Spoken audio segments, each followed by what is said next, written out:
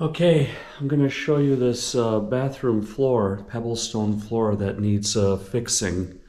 I've been going around getting a lot of opinions online and here at local shops, but I'll make a video and hopefully any of you with expertise on this can comment. I don't want to hear I have to tear it all out. I know that. I'm looking for something that will get me through the next 3 or 4 years, have it looking good, you know, and it won't mold up and the water will run off. But anyway, I'll talk as I do that. So yeah, this is the bathroom I had done. You know, it's quite ambitious. You know, what I'm going to do is probably end up having this door removed.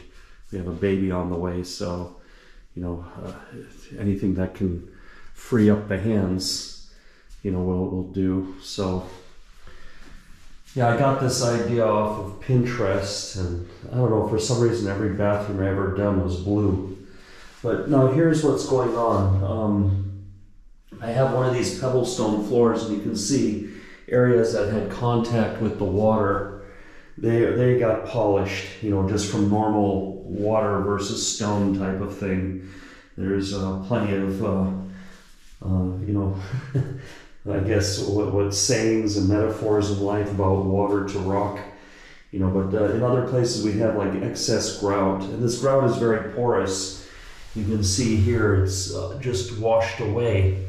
So I need the grout repaired, and then also there's a lot of excess grout on these pebbles here. The master or the contractor, as you say in American English, or we call them building masters in Europe, didn't clean this off. I had this done during COVID. I wasn't even here.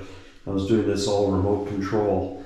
You know, it was a miracle it got done. But yeah, it's the same problem. So there's 3 things that need to be done here. First is this excess grout has to be removed from the stone, you know, on the top of the stone.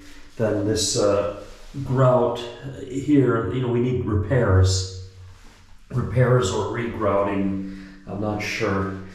It depends how long it takes. I'm more worried about the time and the chemicals involved. You know, we have a baby coming, so I don't want like toxic chemicals here that'll, you know, harm the kid. And then the third thing we need to do is seal the floor, because it's incredibly porous and the water gets in there and it gets moldy really quick. I've been just taking showers and baths here in the bathtub, you know, just to avoid all of this. I'm thinking about having this glass window replaced with glass block as well, if there's contractors available to do it. There's a big contractor shortage now in Ukraine.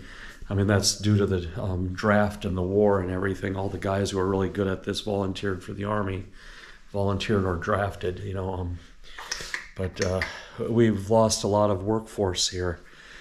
So I'm looking for any guidance, anything, like I said, for a interim solution. I know I've watched YouTubes with the contractors and they're all saying, oh, you got to just tear it all out and start over. But I don't have the time. I mean, the money is, it's a lot of money too, even here in Ukraine, to do that. But more it's the time. I mean, those kind of projects can drag on for months, you know, waiting on people, and then people start running a few jobs at a time and you're waiting for materials.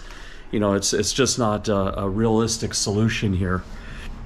So what I would like to do is, yeah, get some feedback, get your opinion. I'm also testing this GoPro out just to see how it handles the changes in light. But yes, yeah, any advice would be deeply appreciated. Anyway, thank you and take care.